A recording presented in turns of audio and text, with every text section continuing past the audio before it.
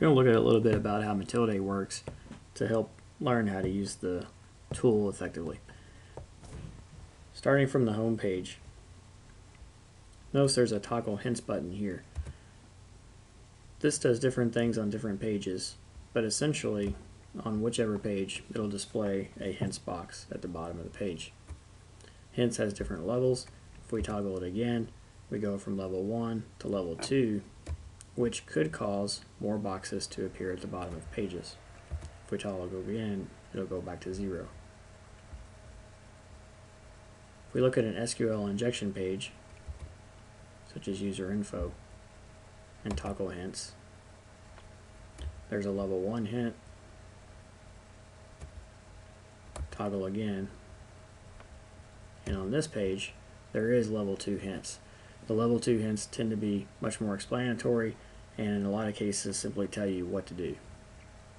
This one has 2 level 2 hints, one for cross-site scripting and one for SQL injection because the page is vulnerable to both.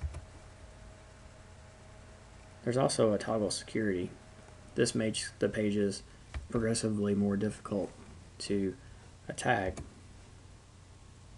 Toggling that to level 1 will enable some weak defenses, essentially what amounts to JavaScript validation or JavaScript filtering of some kind on the client side. Toggling it again should go all the way to level 5, which is presumably secure, although several bugs have been found and patched in level 5. If you mess with the site and end up breaking it in some way, you can always hit setup and reset the database, which just puts Mutillidae back to its stock condition. The menu is organized at first by OWASP topic A1 through A10. This is the OWASP 2010 order.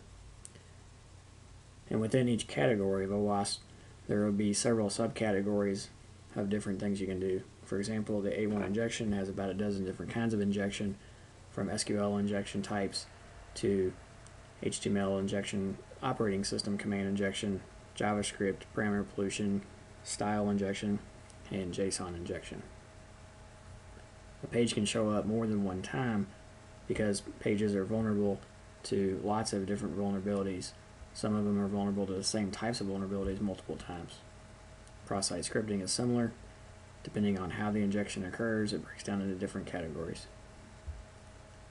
There's an others category for items which used to be in the OWASP 2007 but are no longer, plus some items that are in the SANS Top 25 or in the PCI specifications but are not necessarily in the OWASP Top 10.